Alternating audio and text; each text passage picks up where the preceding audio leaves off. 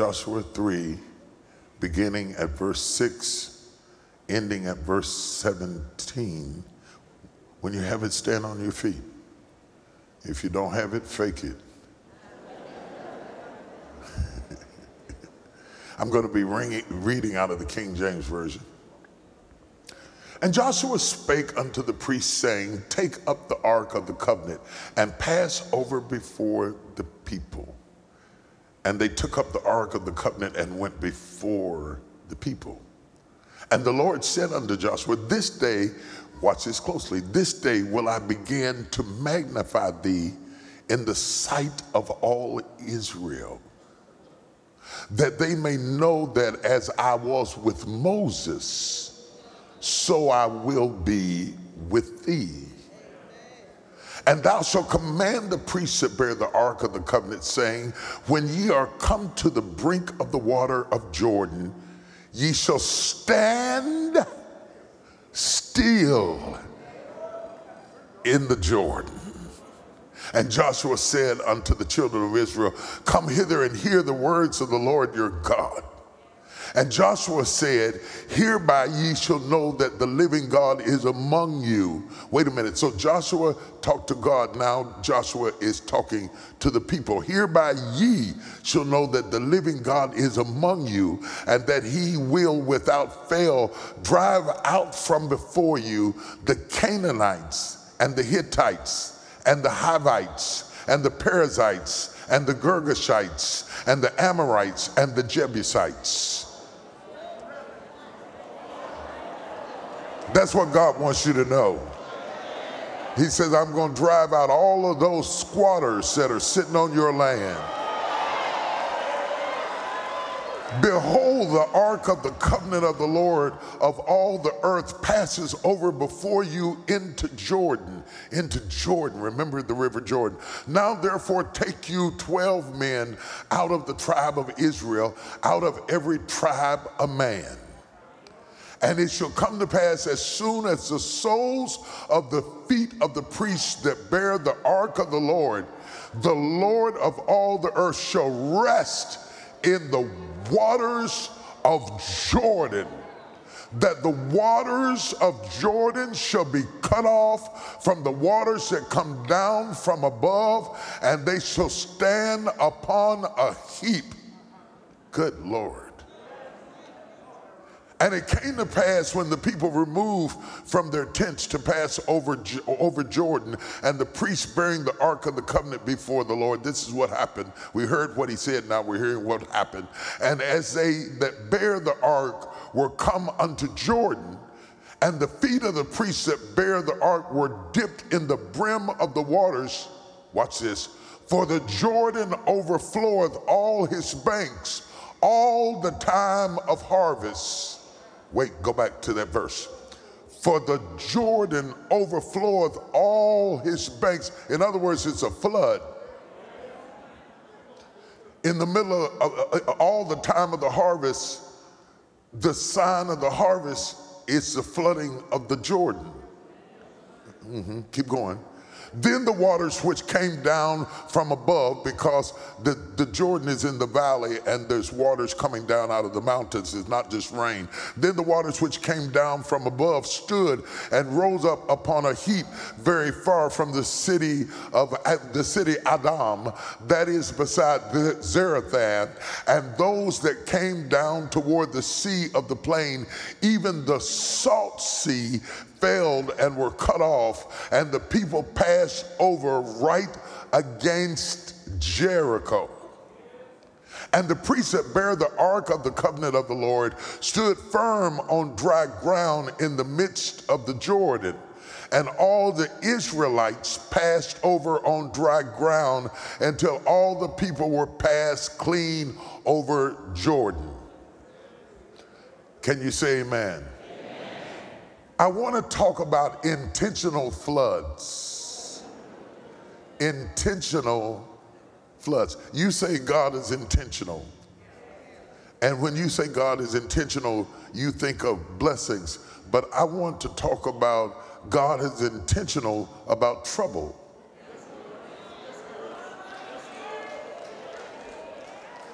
God is intentional about floods. I told the Lord I was worried about my daughter, who incidentally just texted me, Core. She said, I'm watching Daddy. And I said, Lord, by now I realize that my children are really yours. And by now I'm starting to understand that they are yours before they are mine, and they will be yours when I am gone. And so we are co-parenting.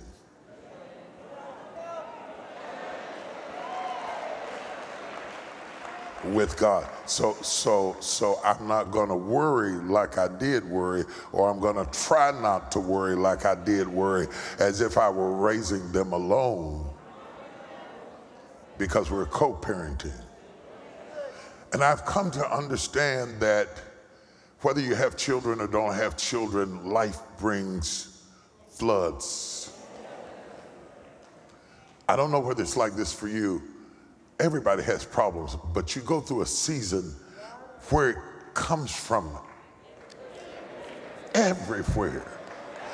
While you're trying to straighten out this happens. While you're trying to straighten out that happens. While you're and after a while, you look like the water keeps getting higher and higher and higher and higher and higher, and you start drowning in it. I was getting ready to catch a plane to go to London, and it was starting to flood in Dallas, and the newscaster said part of the reason for the flood is not just the deluge of the rain, but the drought that preceded it had made the ground so hard that the water just slid off of it for the first few hours, which created flooding. Because my property, the back end of my property is in a floodplain, it floods down into the back end of my property, and I have seen it flood so bad that it damaged trees and property and barns until we had to replace, because the entire gazebo was underwater because it was in a floodplain. God can bless you in a floodplain, but every now and then the flood will overwhelm you if you've been built in a floodplain. And to think that God is intentional begs the question, why do bad things happen to good people? Intentional floods. Let's pray. Father, in the name of Jesus, as we embark upon this journey, I pray that the power of the Holy Spirit would overshadow us in such a way that we are supernaturally endowed with the kind of grace that enables us to be effective at communicating outwardly what you have breathed inwardly into my spirit and into my life. I feel as though this is a prophetic word. Speak, Lord, answer questions, unveil mysteries, feed your flock as only you can do. I thank you in advance for what you're going to do amongst your people today. Show off, throw your weight around, show the devil who's boss. I believe you for miracles in this place, great God, and we'll stand still right where we are until we see clearly what you're doing in this season. Trust you right now. In Jesus' name, shout amen. You may be seated in the presence of God. Disclaimer right off the top before I get too deep in this. The book of Joshua just excites me. It just does it for me. The book of Joshua does it for me in the same way that the book of Ephesians does in the New Testament. Because neither book is for wimps. The book of Joshua is for people who have been in a period of wandering, and the wandering has now stopped, but that doesn't mean that the fighting has. You go from wandering, I don't know who I am, I don't know what I'm supposed to do, I don't know what's going on in my life, I don't know where I fit, I don't feel understood, that's the wandering period. But then when you come into your own, then you have to start fighting for your place. And they're in the middle of a transition from wandering to fighting. They're in the middle of a transition because they are a new generation coming into a new place for the first time. Abraham's seed is finally reclaiming the land that was theirs but now has been inhabited by somebody else. There are some things that God has promised you, like he promised Abraham, that somebody else is sitting on right now. God says, I have given you the land. I have not changed my mind from what I told Abraham. And don't let the squatters fool you. It's still yours. God said, I have given you the land, but you got to possess it. So you can't be timid and just sit back and wish for it and pray for it and hope for it and long for it. You got to be bold. Don't read the book of Joshua if you're going to be wimpish, because the very first thing it says in Joshua, be strong and very courageous, for I am with you to deliver you whithersoever thou goest, and I will give you good success. Good success that there is suggests that there is bad success. And God is not timid about telling you, I'm not just going to wrap it up in a bow and hand it to you. You're going to have to possess it. You're going to have to snatch it. You're going to have to fight for it. It's not just going to happen for you. Joshua is in transition too, because he is the successor of Moses. Now, if you're ever going to be the successor of somebody, you don't want it to be Moses. Because Moses was bad. Moses was amazing. Moses was incredible. Moses was trained for 40 years in the house of Pharaoh and 40 years in the house of Jethro before he started his task. Moses was bad at 80. When you bad at 80, you bad.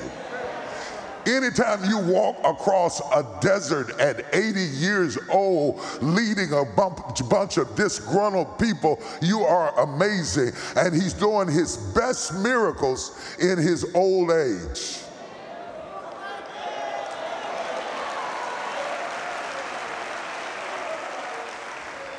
So though Joshua is younger, he is less endowed than Moses was. Joshua works for Moses, leading armies down in the valley into battle like at Rephidim.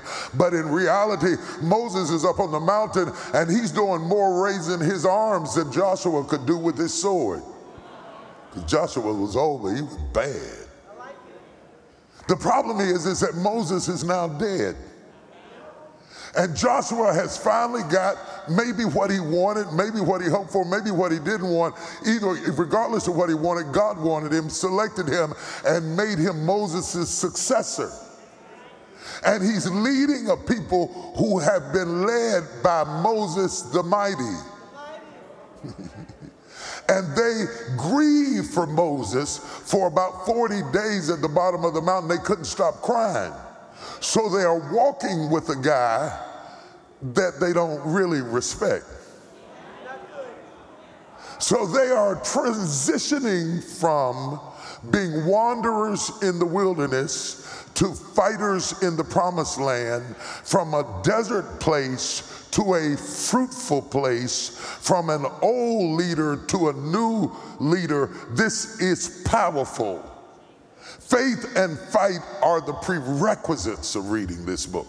If you're not willing to have faith and fight, see, a lot of folks fight, but they don't have faith. A lot of people have faith, but they won't fight. In order to step into the pages of the book of Joshua, you got to have faith and fight. You got to pray and take your medicine. You got to talk in tongues and exercise. You got to pray and work out. You got to have faith and fight. For where God is getting ready to take you, that's why you're logged on this morning. You have got to have faith and fight.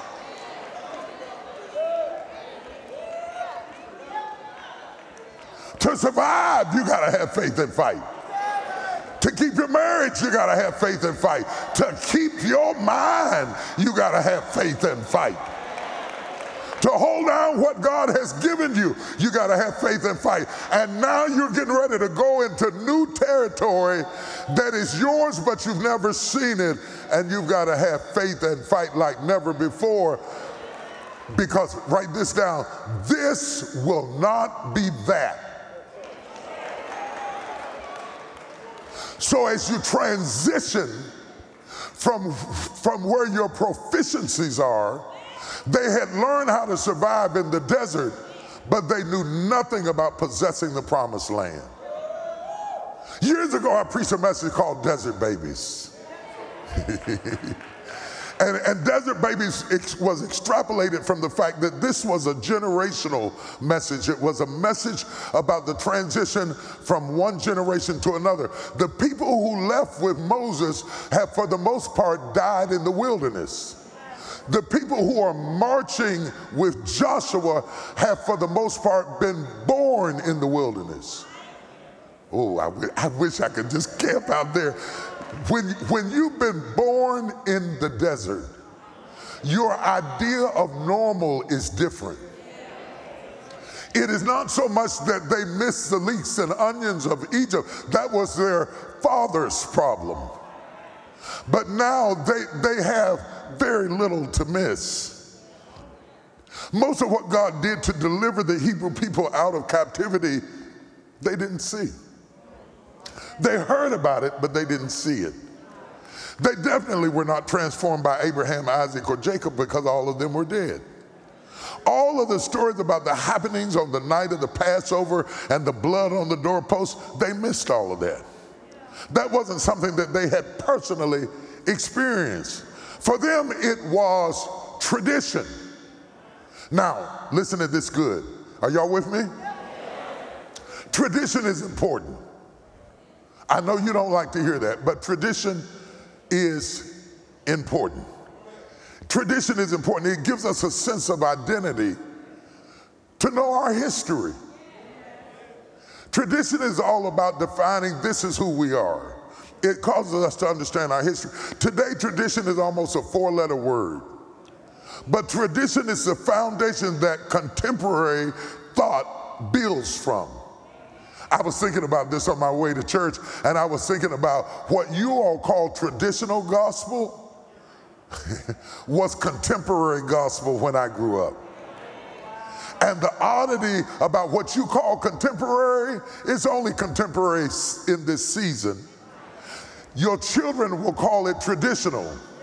And what you are singing as new songs, they'll say, back in the day, my mama used to sing. Because life keeps on turning and the stage keeps on changing, and all the rules you're making are going to become tradition in a minute. I've lived long enough to see it. I've lived long enough to see it. I can remember when Mahalia Jackson was contemporary. I can remember when they would not allow her in certain churches because of the way she sung. They called it honky-tonk gospel. Clapping your hands in church and singing that kind of music in church. Mahalia was controversial. Now she's ancestrally traditional. Times change. To totally disregard tradition is like to disregard a crack in the foundation of your house.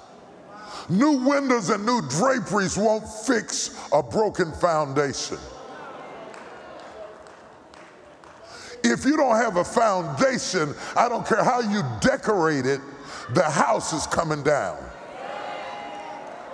Now, I know you're not builders and you may not be in construction, but still you need to take that note because that is also relational. If you don't build a solid foundation, don't be shocked 5 years, 10 years later when the marriage collapses. When the company collapses, when the vision collapses, because you were picking out drapes when you should have been building foundation.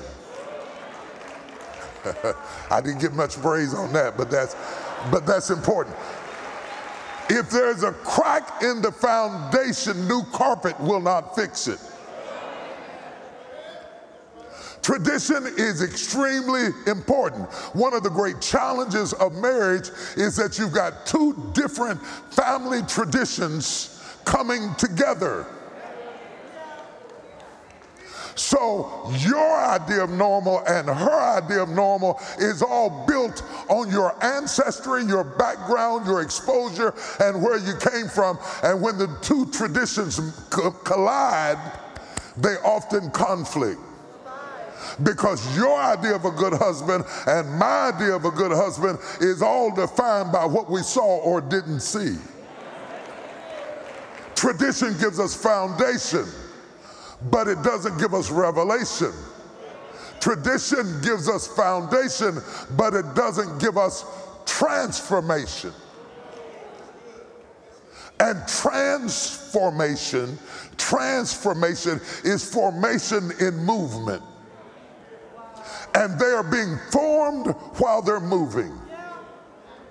Like a woman doesn't have a baby just laying still unless there's something wrong with the pregnancy. She is transitional, and yet the baby is being formed in transition.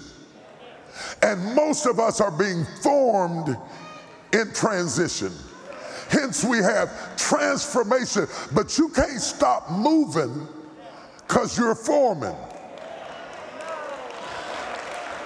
You got to keep it moving even though you're in formation, and put up with all the haters who point out all the areas that aren't formed yet, but you got to keep it moving and not let them shut you down because they're talking about where you are and you're focused on where you're going.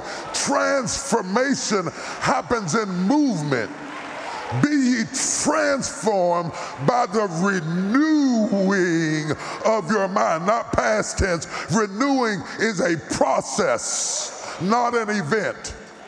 Oh, I came to church this morning and my mind was renewed. No. It's being renewed. That word has got to work in you. It's got to form in you. It's got to develop in you. It's got to become a new normal for you. It's got to come into fruition as you work it out. I'm trying to work it in on Sunday, and you have to work it out on Monday. I will not see you on Monday. I will not see you on Tuesday. I won't see you again until Wednesday. But in the meantime, your homework is to work out what you heard on Sunday. If you don't work it out, you still have tradition, but you're not seeing transformation. The word form itself implies process. A potter works with clay, he's forming it. It's in process. Listen, when you're in process, you are neither this nor that. The best advice I got when I moved to Dallas came from Pastor Ed Montgomery in Houston, Texas, when he called me up and said, remember, leave everything that you learned in Charleston because this will not be that.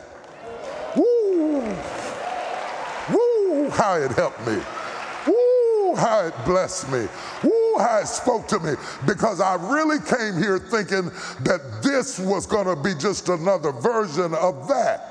So I thought, I have been pastoring for 20 years. I know how to do this. I came in here ready to repeat the experience I did in Charleston. And the first thing he drove into my head is that none of that matters. It doesn't mean anything. Everything you learn, this will not be that. And if you turn this into that, you should have stayed with this.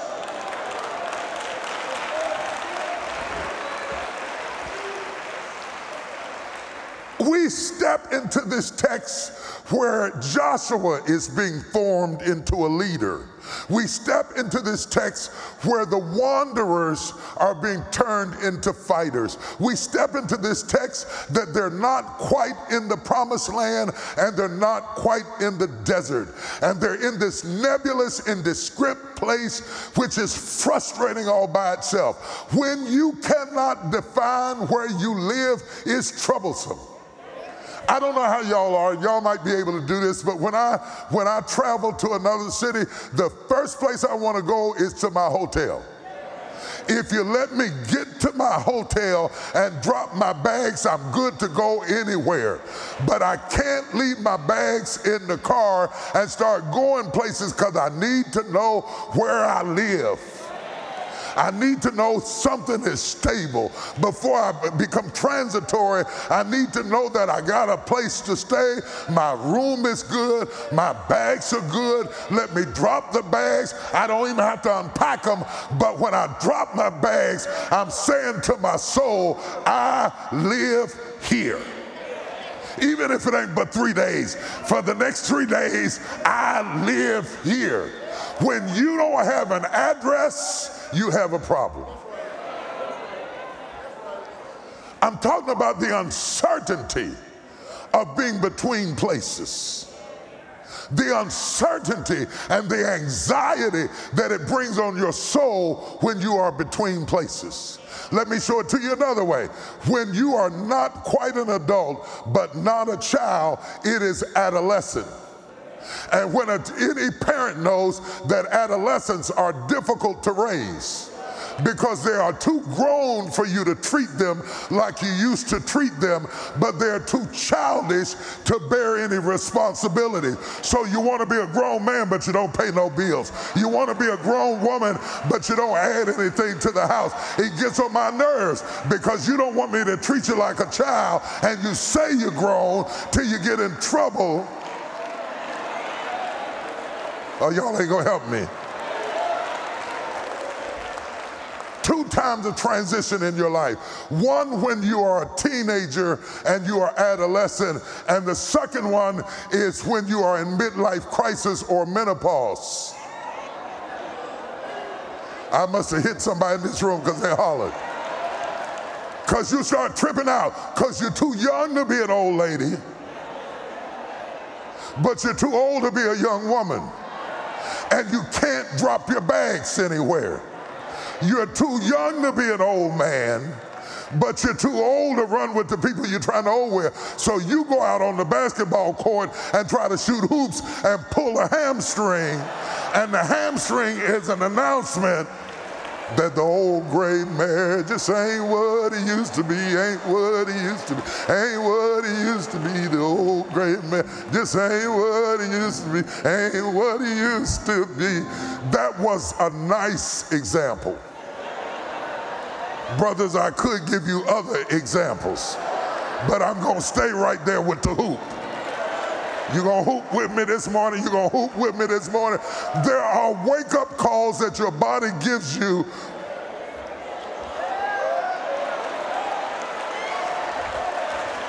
So while the women are having night flashes, the men are having panic attacks. Because, never mind. Okay, so all of a sudden you're trying to prove something to yourself that you can't prove. That I still got it. I still got it. So that's why he runs off with the young secretary. It ain't her youth, it ain't her cute, it's him trying to prove to himself that life is not doing what life does. It don't have nothing to do with you as a wife. It has everything to do with what he's scared of.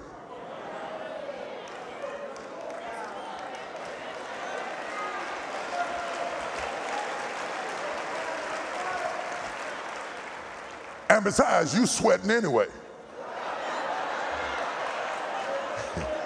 Going through mood changes. What you mad about? I don't know. Get out here. Don't ask me nothing. Don't ask me nothing. Why are you frustrated? Because you don't have no place to put your bags.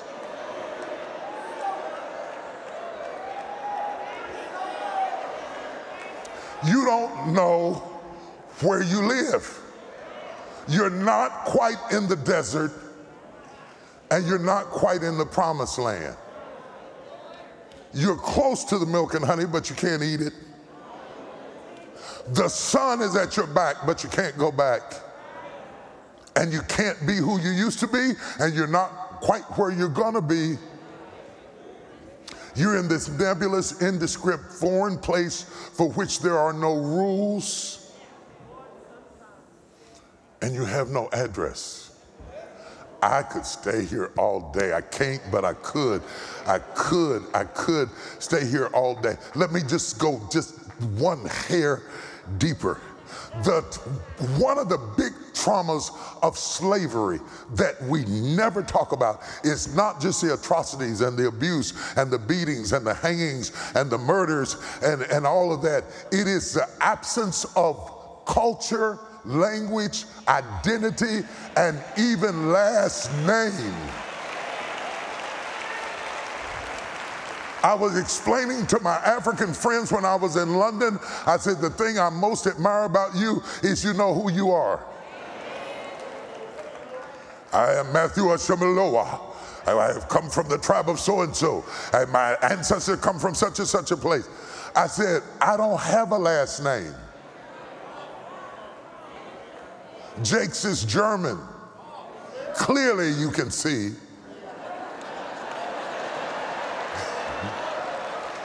There is a certain trauma that comes purely from the loss of your tradition. The loss of your tradition makes you nomadic, floating, moving, uncertain. And inasmuch as you can tie into your roots, you can produce your fruit. But there can be no fruit without a root.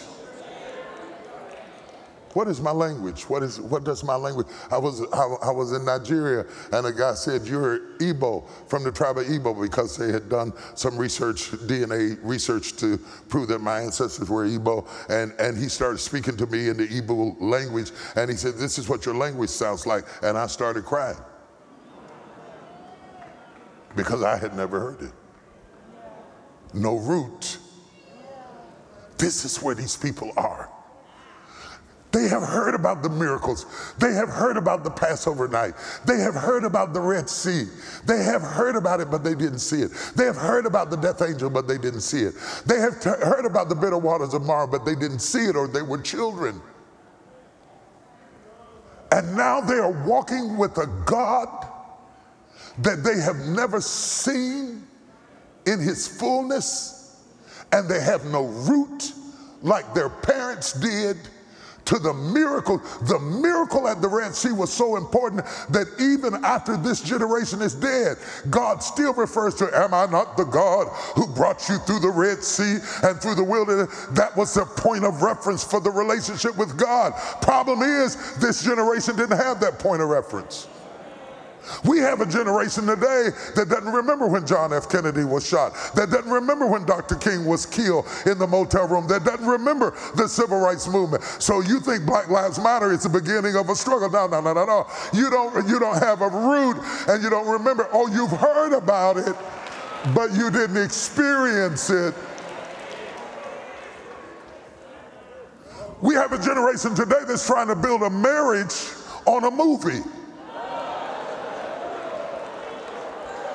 So you are having arguments about what a husband ought to be and what a wife ought to be, when in truth you have no idea what they ought to be. You're basing it on movies and what your girlfriends told you and what you read in Essence magazine or Woman's Today magazine, whichever ethnicity you like to read.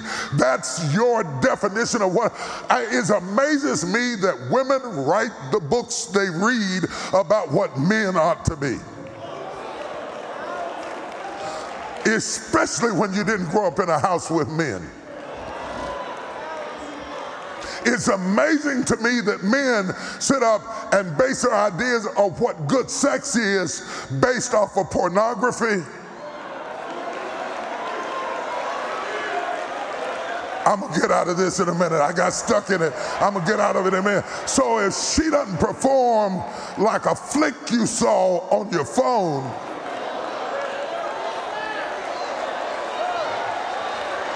I saw one brother start sweating. I think he's going into menopause.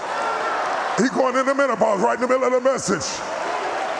Because your ideas are locker room ideas. When men talk to each other, we draw conclusions about what your wife ought to be, and you go home mad at her because she's not living up to a fantasy.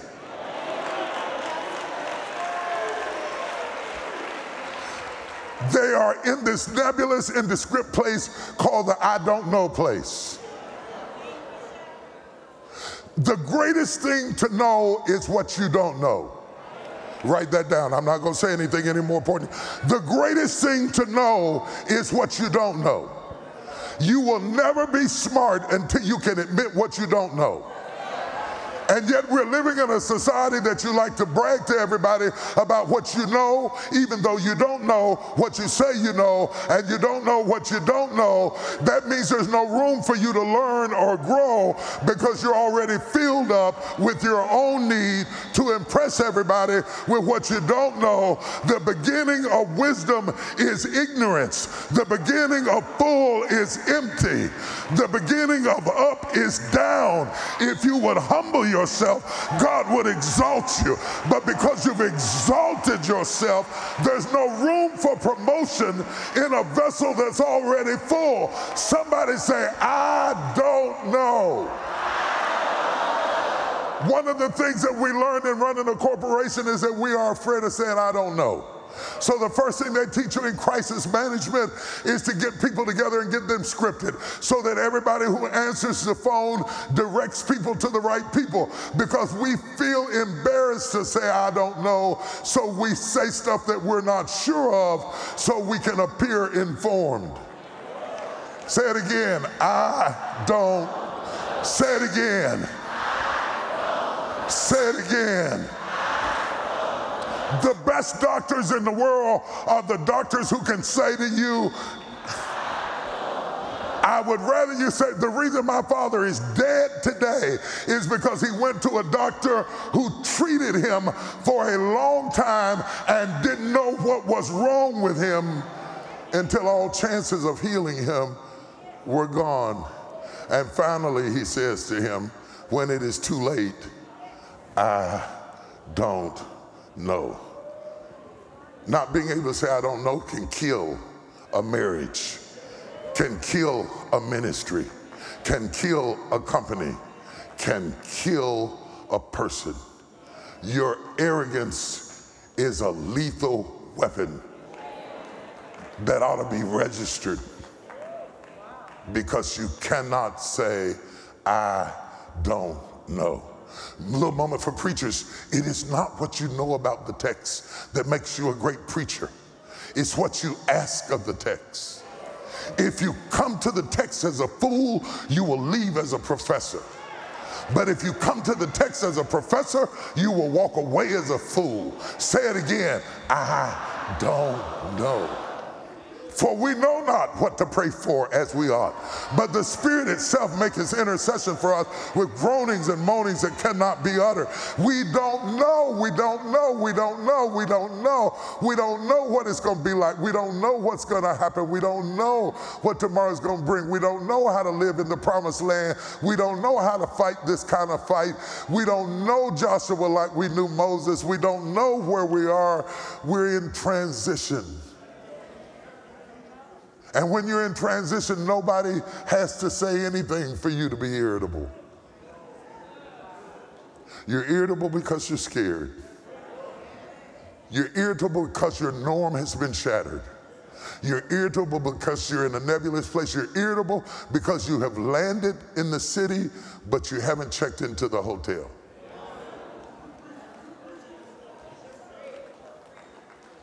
Tradition will not produce transformation. Transformation is personal. Be ye transformed by the renewing of your mind, Romans 12:2. That's personal. That's not congregational.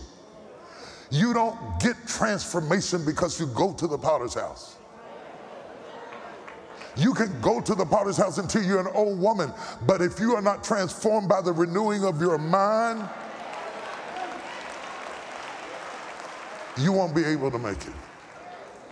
In Romans 8, when it talks about, we know that all things work together for the good of them that love the Lord. For we know, and then it finally says, we know not what to pray for as we ought. That humility of saying we know not is, I don't know. Joshua, you don't know how to lead. Israel, you don't know how to follow. Joshua doesn't know how to lead. I know he doesn't know how to lead because the first thing he does is pull out his sword against an angel and ask God, whose side are you on? What? Watch, I don't know produces a praying church who wants God to be on your side more than you seek to be on his side. Are you spending all your time trying to talk God to bless what you plan? Or are you humbly coming to him and say, Lord, give me your plan? Because I don't know. I don't know how to do this. Today I'm going to talk to you about three things and I'll be gone. I'm going to talk to you about influence. I'm going to talk to you about impediments. And I'm going to talk to you about instigators. I'm going to talk to you about influence. I'm going to talk to you about impediments, because that's what the flood is, an impediment, and I'm going to talk to you about instigators. Give me a few minutes and I'll be done. What God says to Joshua is vitally important. He says, I am going to magnify you in the eyes of the people, which means God says, I am going to give you influence. Don't confuse affluence with influence, because there are many people who are affluent but they don't have influence. They're affluent, they're well known, they're recognizable, they have big names, they have big offices, they have big suites, but they don't have effect on the people who follow them. Affluence does not equate with influence. God says to Joshua, I'm going to give you influence. Effluence is leadership flowing out of him. It's what flows out of you. It's what flows out of, it's not just what you say, it's stuff that subconsciously emits. Like the effluence is the lava that flows out of a rock.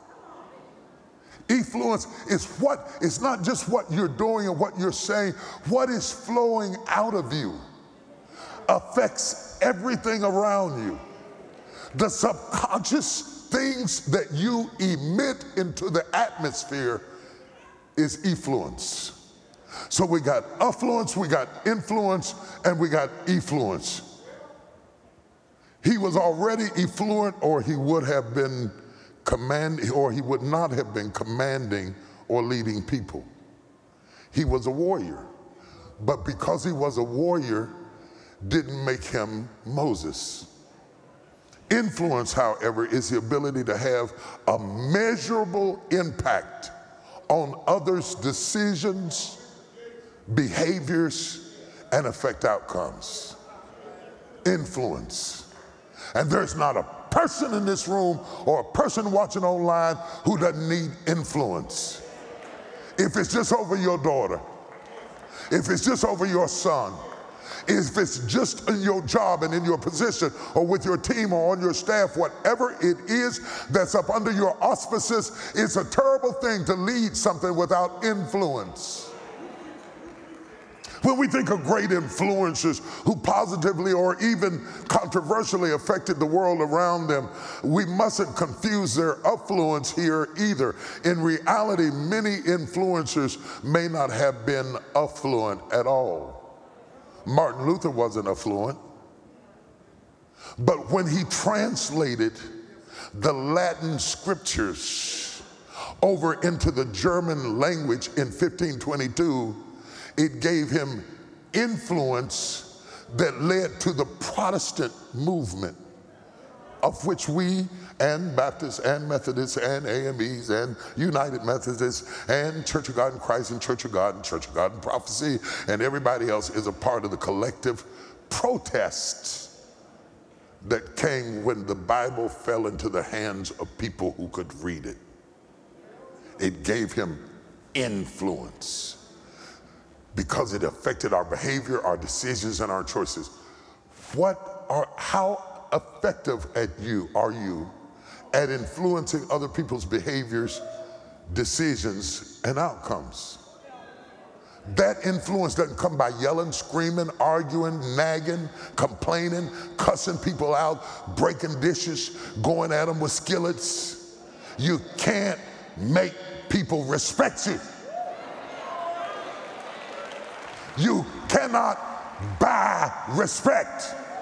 Giving me gifts, sending me cards, giving me money doesn't make me respect you to the point of affecting my decisions, my outcomes. Oh my God, I'm preaching. God said, I am going to magnify you before the people. Don't confuse titles with influencers. You get more, I'm the apostle. That's the big thing now. I'm apostle. I'm a chief apostle. I'm going from a bishop to being an apostle. I'm going to be an apostle, but I was a bishop. And the other guy's an apostle, but he's getting ready to be coronated a bishop. Shut up! Changing the title doesn't change the impact. If you have influence, you got influence, whether they gave you the title or not. Titles are not influence. Don't confuse degrees and education and intellect with influence. You can have more degrees than a thermometer and influence absolutely nobody.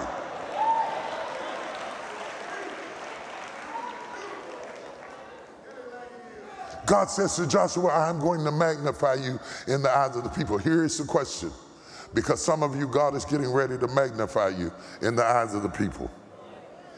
If God magnifies you, would you magnify him? Oh, magnify the Lord with me and let us exalt his name together. If God gives you the power to influence people's decisions, outcome, and purpose, would you then magnify God, or would you magnify yourself and brag about how smart you are and how capable you are? Because God is not giving influence in this season to people who need self-aggrandizement and self-promotion. God is giving influence to humble people who will lay on their face before God and say, to God be the glory for the things he has done. Are you in the building? Give me some power on the mic. Are you in the building? Are you here in the building?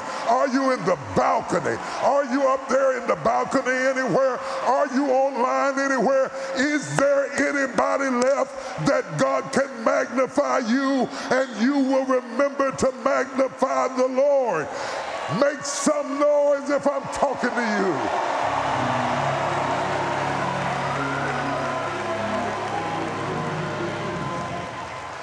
Respect is never given, it must be earned. When President Zelensky said to America, I don't need evacuation, I need ammunition. In the Ukraine, he said, I don't need evacuation. Do you need a way out? No. He said, I don't need evacuation, I need ammunition. Immediately, his influence went through the roof. Because that's the kind of leader that everybody finds attractive. Not the one who flees, the one who fights. The one who stays and says, I'll get down in the dirt and I'll fight till I die before I give up on my heritage, my culture, my tradition, my background. This is my country. This is who I am. I need somebody who's going to be on the front lines, not pushing me from the car.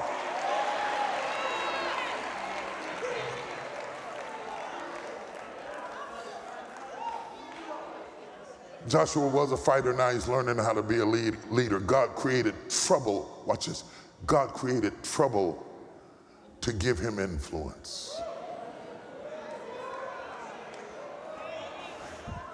which leads me to impediments. I'm going from influence to impediment. Can I take a little bit longer today? Because I came fully loaded. I didn't bring a Happy Meal. I brought a 5-course filet mignon dinner served in segments and courses with sorbet in between each segment. Are you ready for this? The flood was an impediment. The flood was an impediment that God used to increase Joshua's influence. You've been asking God to move the impediment. But if God removes the impediment, you won't have the influence.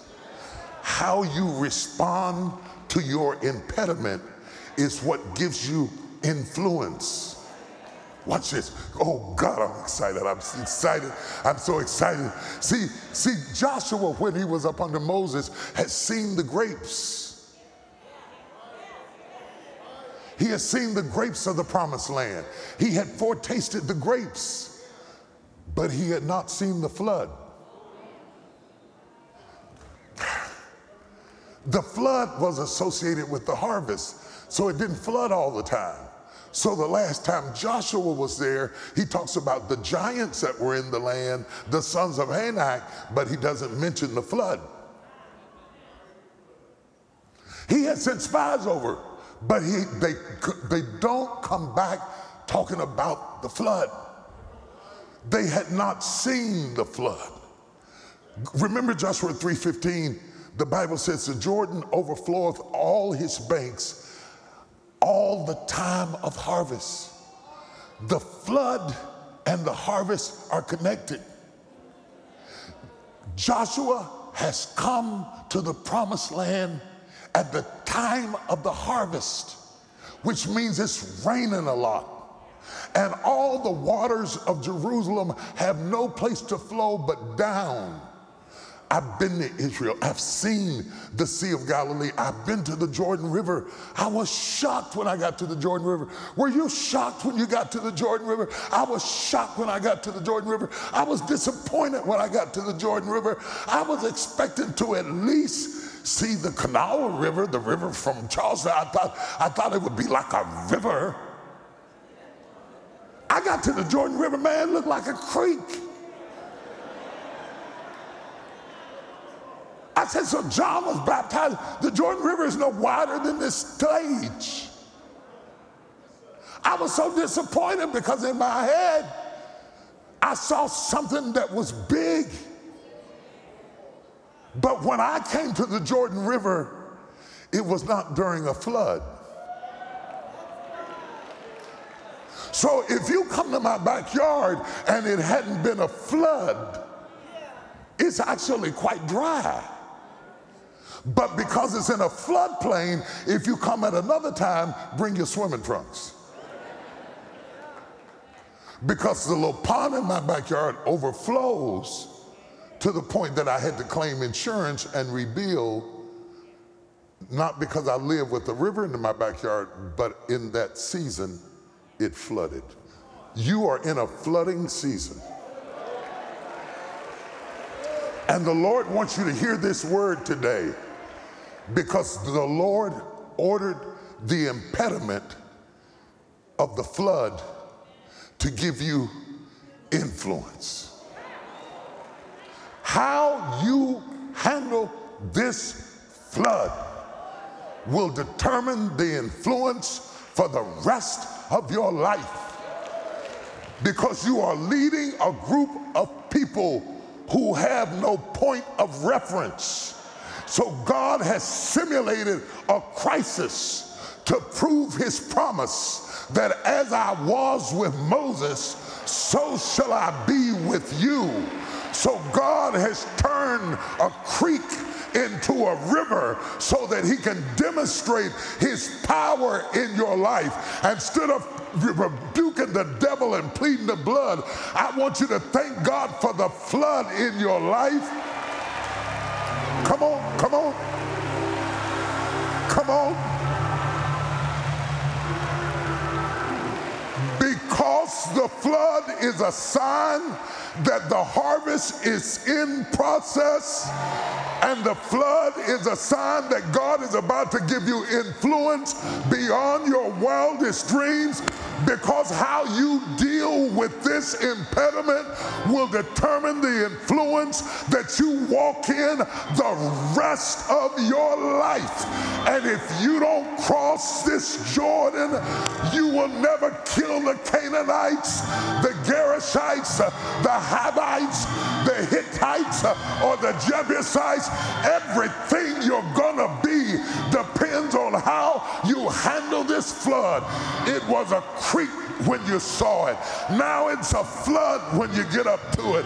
And you're standing there at the Jordan wondering what to do. You don't need evacuation. You need ammunition.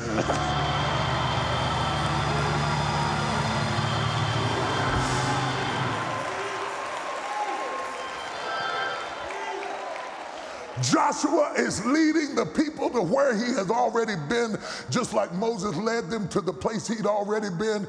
You cannot lead people to places you haven't gone. So stop trying to be a tour guide in a place you don't know nothing about. So Joshua is leading them to a place that he has been before. He is proficient at crossing the Jordan when it's not a flood. But now it's a flood. And all he has is the promise of God that as I was with Moses, so shall I be with you. The only difference is, I'm gonna hurry on. The only difference is that at the Red Sea, Moses stretched forth his rod and the waters parted and they walked across on dry ground. But when Joshua gets to the Jordan, and the flood has turned it into an amazing river. And Joshua stands there at the Jordan River, and standing there is not working. He can't stretch forth his rod. That's not working. God said, I'm going to be with you like I was with Moses, but I'm not going to do it like I did with Moses. So you can't imitate your Moses and cross your Jordan. Who am I preaching to? In this place, slap your neighbor and say, I'm going to cross over.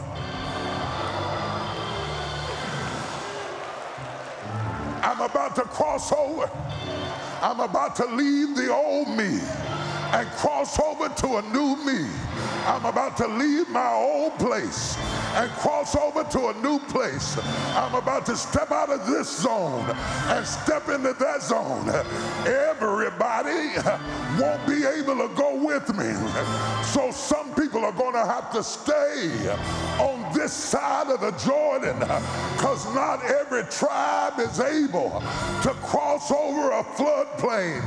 But the Lord sent me here to preach to somebody that's standing in front of a flood. You can't bring everybody with you.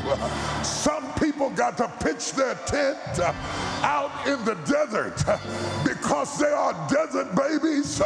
They are not kingdom builders. And you got to let them pitch their tent within their comfort zone. But there are a few of us that have come too far to fall short of the promise of God. Is there anybody in this house that's come too far to settle on the desert? You've been through too much. You cried too many nights. You endured hardness. And whatever you got to go through, I'm going to step into this Jordan and make something happen. Give me 30 seconds of crazy praise.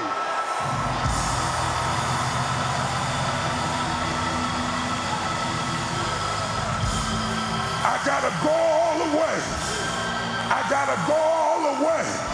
If mama don't go, if daddy don't go, if sister don't go, if brother don't go, I got to go all the way. I don't know how to work it. My rod ain't working, but I'm gonna do something to get my miracle from the Lord. Maybe you stretched forth your rod and it worked for Moses, but it didn't work for you. It's not Moses' method. It's Moses' anointing that is on you to cross over this season in your life. If I'm answering prayers, if I'm answering questions, if I'm speaking to your destiny, holla at your boy.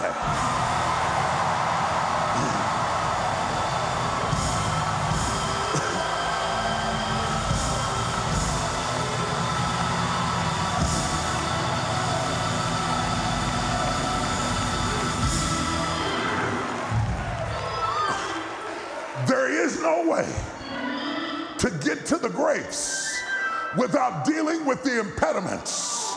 The things that impede your progress are a sign of your progress.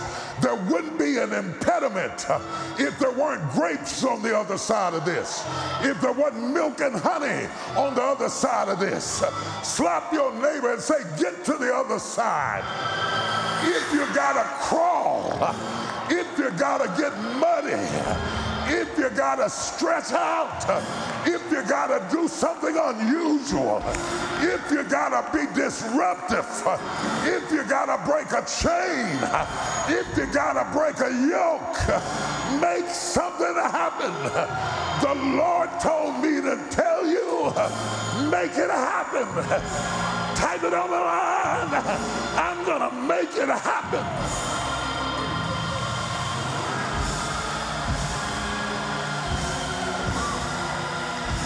I can't hear you. You ain't mad enough. You ain't radical enough. You're not aggressive enough. I'm going to give you another chance to make some noise if you're going to make it happen.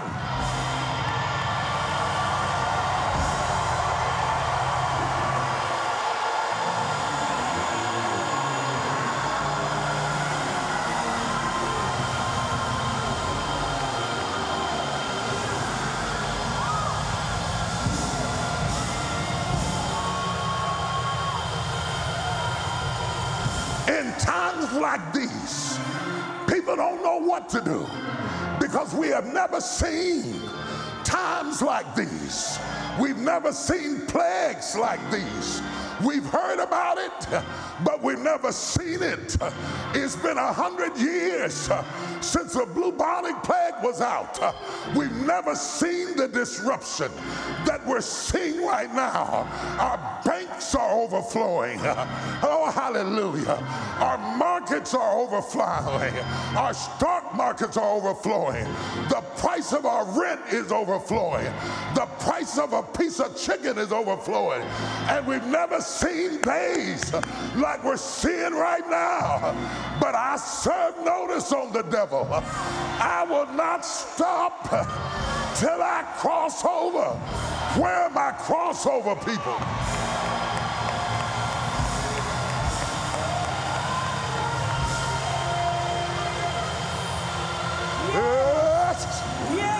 Yes. Yes. So here you are, standing in front of an impediment. It could be a financial impediment, an emotional impediment, a physical impediment, a sociological impediment. I don't care what kind of impediment it is. You're going to have to instigate a miracle. Moses was able to part the waters without getting wet. But in order for Joshua to get his miracle, he had to step over into what wasn't moving. And the Lord told me to tell you, it looks like it's not moving, but step in it anyway. Where are my instigators? I'm going to instigate a miracle. I'm about to set it off up in here. I'm about to step out into something that ain't working. I'm about to put my foot into the Jordan River. Slap your neighbor and say, step in the water. Step in the water. Step in. Step in. I stepped in the water. The water was cold, it chilled my body, but not my soul. I stepped in the job, I stepped in the storm, I stepped in the haters, step into it. Type it on the line, step into it. What I'm trying to tell you is you got to get your feet wet. You can't just look at the impediment.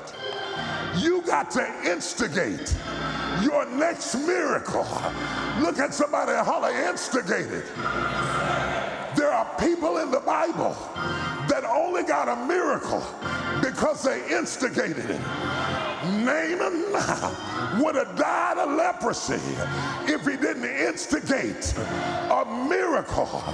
The blind man Bartimaeus would have died blind, but he kept on yelling till he instigated a miracle. If you're going to instigate a yell at the top of your lungs.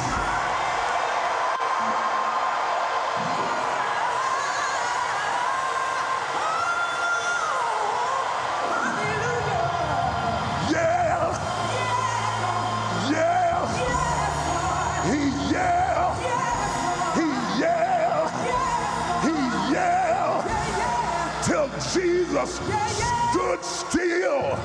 He yelled till he got God's attention. The woman with the issue of blood, Jesus was passing her by, but she said, I'm going to instigate a miracle. If I got to get down and crawl, I'll crawl till I get to Jesus. Because I'm an instigator, I need 500 instigators to jump out in the aisle and set it off.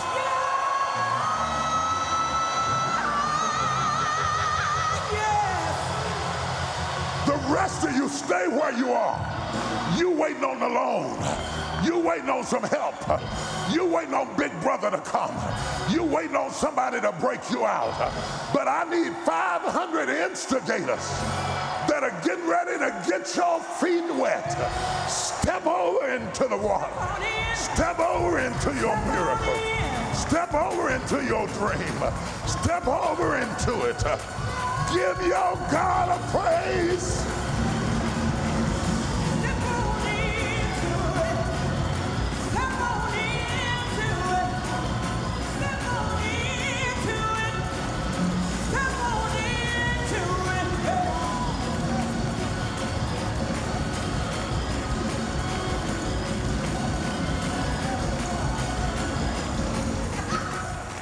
You got to hear this.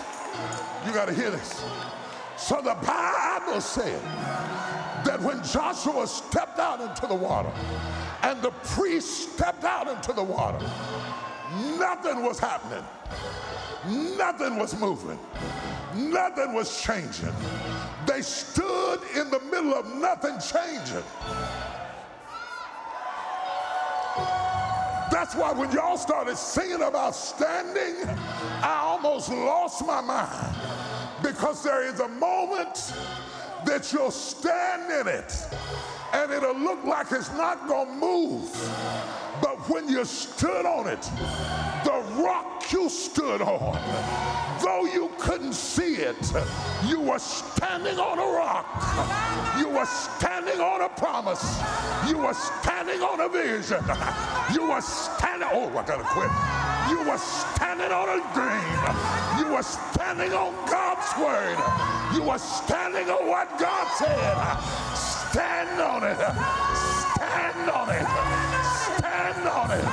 Stand on it. Stand on it.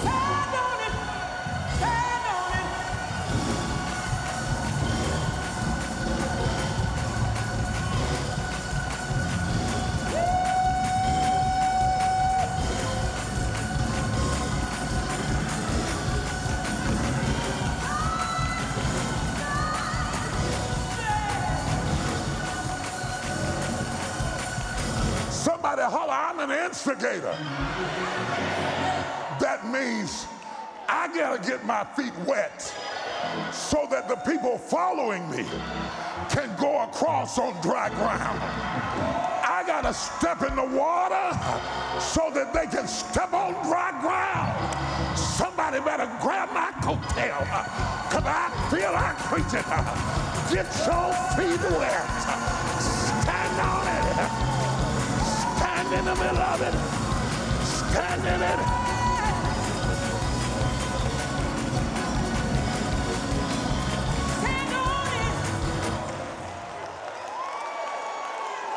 Instigators, when you first stand on it, your feet will get wet and it'll look like it didn't work.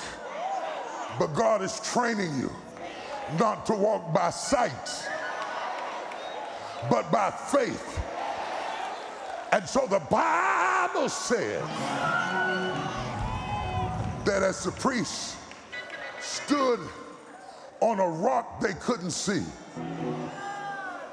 with a water they couldn't move, that when God saw them standing on it, now this is where it gets deep.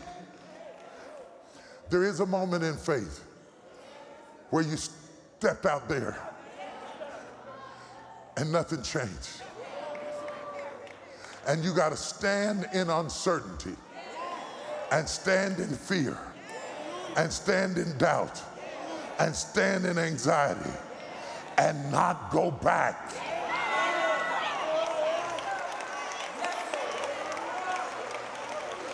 Because of the level of influence that God is about to give you, you can't go back because it doesn't look like it's working. When they stood in what wasn't working, be it a marriage, be it a job, be it an entrepreneurship, be it raising a child, be it building a building, be it starting a company, every successful entrepreneur I have ever known stood in water for a while, over budget, no profit, no increase, but they stood there. I'm standing here today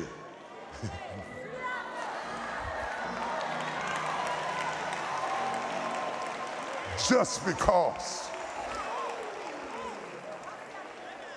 the Bible said while they were standing in nothingness and nebulousness and uncertainty and fatigue and fear, that God stopped the waters that were coming down off the mountains. He dammed it up at Adam, a city miles away. And see what I got to show you right quick. The Sea of Galilee flows into the Jordan River, and the Jordan River flows into the Dead Sea. The Dead Sea is called the Dead Sea because it's got so much salt in it that nothing can live in it. The Jordan feeds the Dead Sea. That's why Jesus was baptized in the Jordan, to typify your sins being washed into the Dead Sea, never to live again. It was important that John baptized Jesus in the Jordan because the Jordan flows into the Dead Sea. And God says, your sins I will remember no more. Watch this. So God shut up the waters that were coming from Galilee and coming down off the mountains of Jerusalem.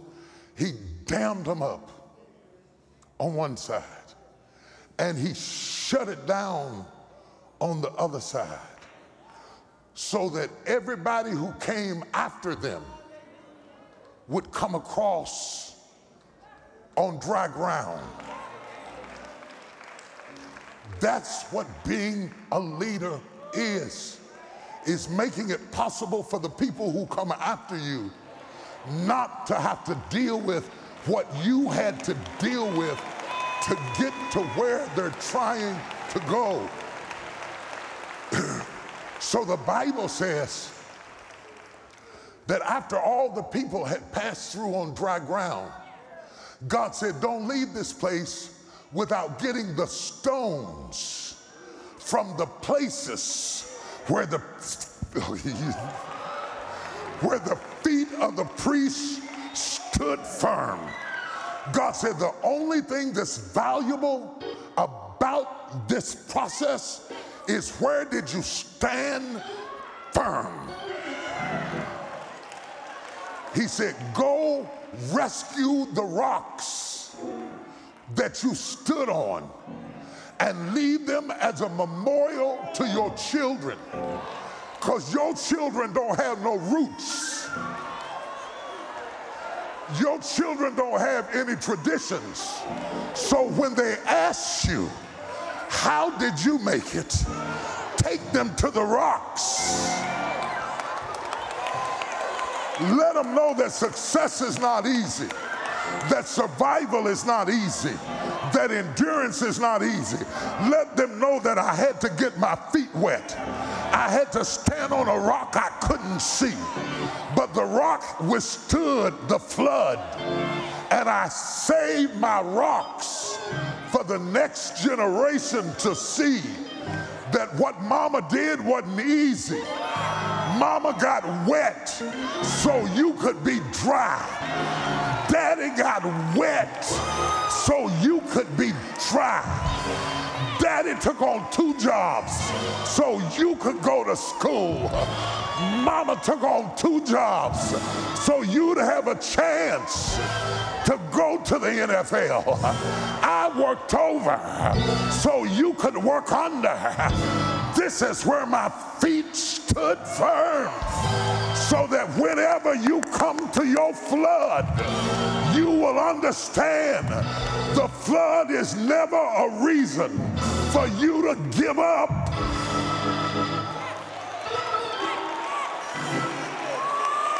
It is a reason for you to have influence.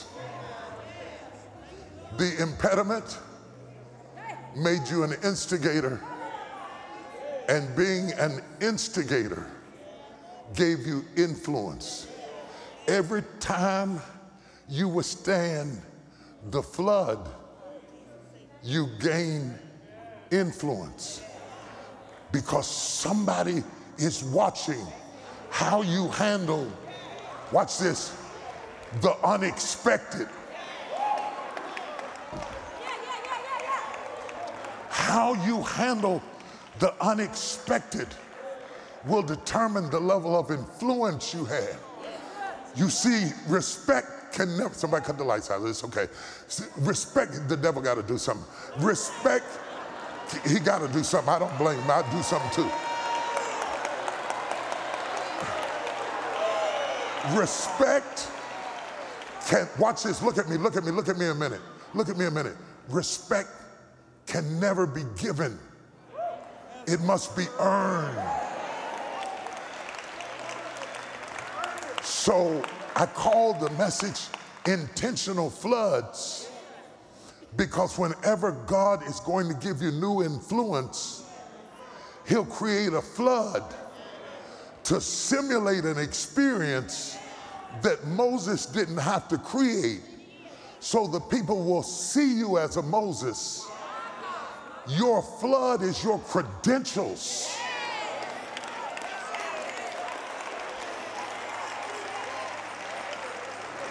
And if you stand up to this, I wish somebody would sing stand, but if you just stand when everything in you wants to run and hide, if you just stand in a nebulous situation of great frustration, if you after you've done all you can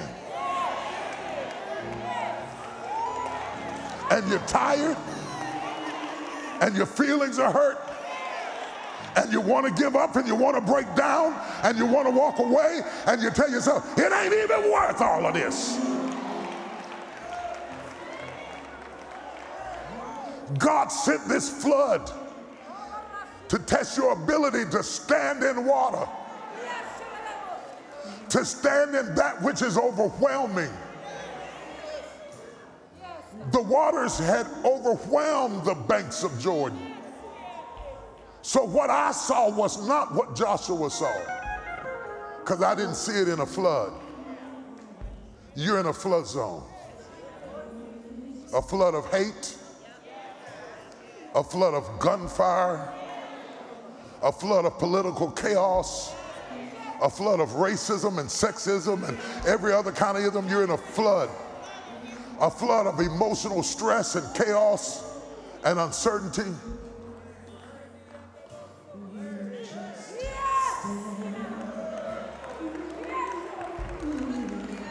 God said, you're standing on what they can't see. A rock is somewhere in that flood.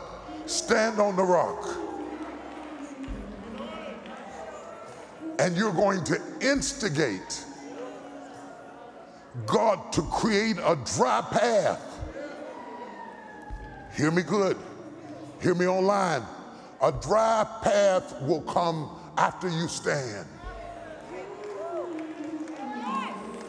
The way you instigate your next is to stand up to your now. Stand on it. Stand. That's all he wants you to do is just I know it's hard and your emotions are going crazy. But if you just stand on what you know, stand on what you've been taught, stand on what God promised you, stand